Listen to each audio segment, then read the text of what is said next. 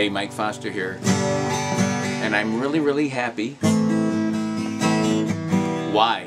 Because I just want to celebrate successes. Celebrate your successes. And what are the successes I'm talking about? Well, my website and my YouTube videos have just surpassed 1 million views. 1 million. That's high-class problems.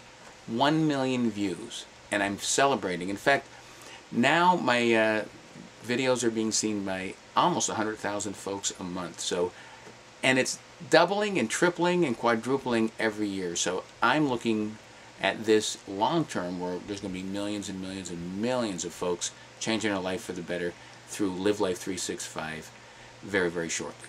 So that's one milestone. So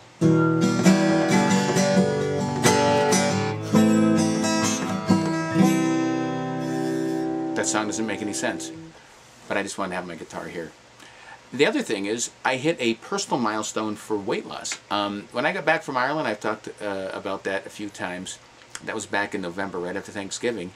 I had been on vacation and on business trips for a long time. My weight got up here. I set some personal goals with a low carb, high fiber, low fat, lean protein diet.